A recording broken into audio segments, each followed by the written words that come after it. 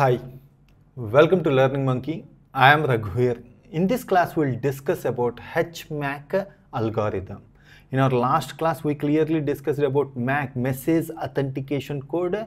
There we discussed that in order to provide more complexity in the hash function, so we are going with two levels of hash function. So in HMAC, we are going with two levels of hash function to provide more complexity. How this will be, let's try to understand the algorithm, how this runs. So in HMAC, it is very easy to understand. In HMAC, if the message is there, message is divided into n blocks, each of it having a b bits. Means message is divided. Suppose if your message is 256 bits, if it is divided into b means assume that it is 16 bits. 256 divided by 16 means total how many blocks it is going to get? So 256 divided by 16, those many blocks you are going to get. So we are going to divide our message into n blocks. Each block contains b bits. And we are going to take our key value. Key is padded with zeros. Key is left padded with zeros and make it b bits. Key is also make it as b bits. Suppose in our message, if the last block does not contains b bits, then we have to do padding and add the bits and make it as b bits. Key is also added with left padded with zeros and make it as b bits. So now the b bit key is sent into the exclusive OR with iPad. What is meant by iPad? iPad is this 8-bit value 001101110 in hexadecimal 36. We take this iPad value, we repeat this iPad value b by 8 times. Suppose if our key plus pad is equal to 16 bits. Means in order to do exclusive OR with 3 and 6, this 16 bits should be exclusive OR with, because this is only 8 bits. So 36, 36, repeat 2 times. It will make it as 16 bits.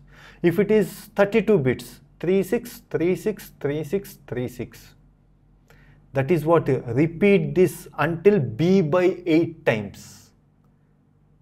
And XOR. The output which we got is b bits. So this entire thing, the message and the key XORed with the iPad value, this entire thing is taken as input to the hash function. So what happens inside the hash function? Whether it will take the message b bits at a time or complete message at a time, what happens inside this hash function?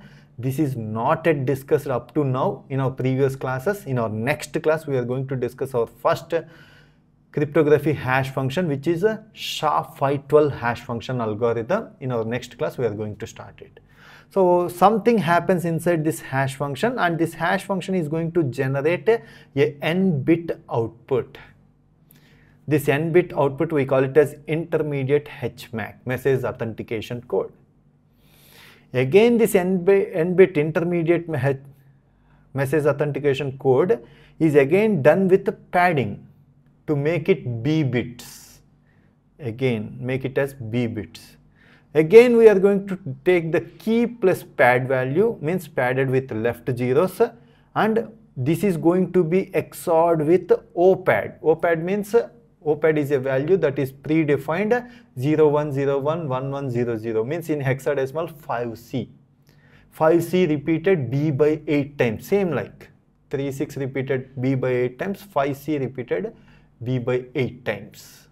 And this is key plus pad is going to be XORed with the OPAD, and we are going to get b bits. These two again sent into the hash function, and it is going to generate an n-bit output. This n-bit output, we consider it as our message authentication code. In order to provide two levels of complexity, hash function is applied 2 times like this. This we call it as hash message authentication code. These are also used sometimes in our real life. So this algorithm is very important to understand. Hope you understand this example. If you have any questions regarding the concept, please post your questions in the comment section below. Thanks for watching. If you haven't subscribed to our channel, please subscribe to our channel and press bell icon for the latest updates. Thank you.